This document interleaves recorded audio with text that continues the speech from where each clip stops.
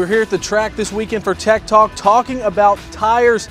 We're here with Greg Stucker, Director of Racing for Goodyear. There's a lot of numbers and markings on these things. Let's start with the sticker on this one. What does all this tell you? The sticker has a lot of generic information.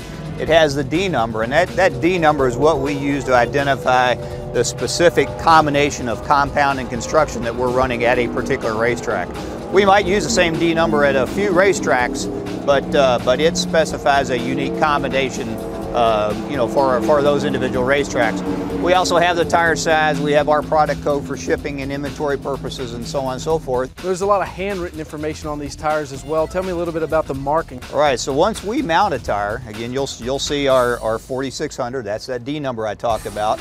But when we mount a tire, we'll assign it to a particular team, and that's how we'll mark it. So this one happens to be for a right side tire for the 78. We also use a radio frequency identification tag that's buried down here in the sidewall of the tire. And we actually have handheld readers which we pick up that information and we assign it to that particular team. So that tells us that this particular tire has a unique identifier, and it's been assigned to the 78.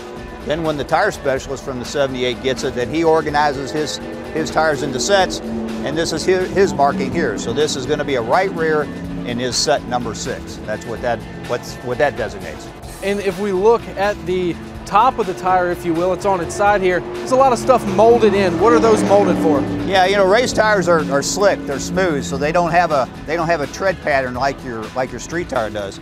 So we actually mold these indentations into the tread itself, and that's where the teams can actually measure the tread depth. They can see how much wear is being generated all the way across the tire. So these numbers that you see here are their original readings. So then once they get this tire on the racetrack, then they'll measure them again, and they'll do the subtraction and figure out how much tire has actually been worn in each of those individual spots. So it's not just as simple as bolting the thing on the race car and going. There's a lot of math involved in here. There's a lot of things that a lot of people go through to make sure the tire gets out there and performs well. All right, Greg, thanks for joining us on Tech Talk. Absolutely. And make sure you stay logged on to NASCAR.com for more of your technology information.